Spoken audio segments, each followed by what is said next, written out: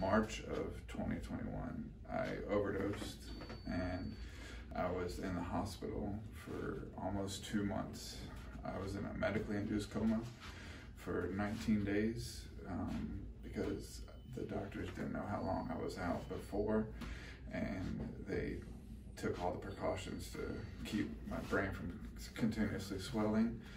And so I was in a coma for 19 days and then in the ICU for the next month, and then in a recovering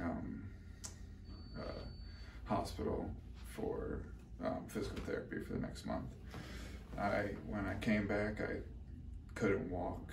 My right wrist had wrist drop, radial nerve palsy, and coming from my neck down my right wrist, like I couldn't lift my fingers, I couldn't lift my right arm.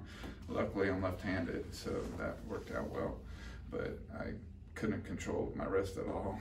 It was in a splint, and it had to be propped up and everything, so I had to wear that 24/7. And then all the occupational therapists and doctors and nerve doctors and everything said it'd be close to a year to a year and a half before my wrist came back and I could start controlling it. And I mean, if I laid my hand flat, I could not lift any of my fingers. I couldn't do any of that. I started coming here, and I talked to Dr. Noel and everything, got set up, and pretty much just listened to him. I didn't know what else to do.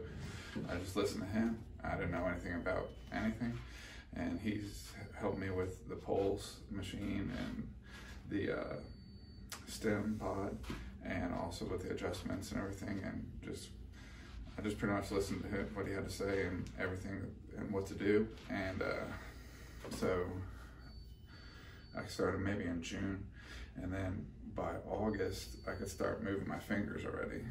And so everything he was doing was speeding up the process.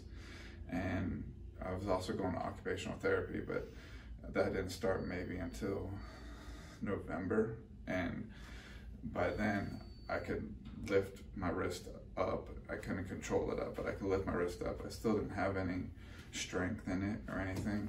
And so I obviously just continued coming here, and then I went back for my final checkup in December to my neurologist, and he was completely shocked that I could lift my wrist up, I could lift my fingers up and everything, because it's only been 6 months since, March to December, so 8 months since I can control my wrists and everything. So he was completely shocked, said he's never seen someone come back from that fast. So I was happy about that.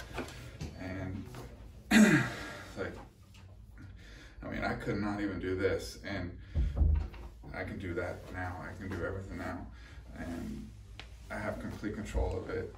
I have strength in it, I have feeling in it. It was also tingly, and as well as like super sensitive. I could barely touch it and stuff, but now just, weird to say, but it just feels like a regular arm and wrist now.